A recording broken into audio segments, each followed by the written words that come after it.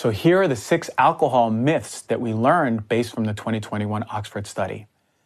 No alcohol is healthier than the other. The belief that wine is healthier is false. Alcohol is alcohol, regardless of resveratrol in wine, probiotics in hard kombucha, low sugar in vodka, it doesn't matter. 2, there's no safe dose for alcohol for the brain, and that was found. 3, moderate consumption is associated with more widespread adverse effects on the brain than previously recognized. 4, moderate amounts of alcohol can cause brain changes that are equivalent to 7 glasses of wine, 7 spirit drinks, or 8 glasses of beer per week.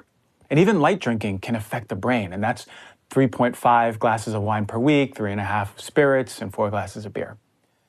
And number 6, alcohol isn't safe. Alcohol will affect you in a dose-dependent manner throughout the time that you've been drinking it, and even a low dose will affect your health.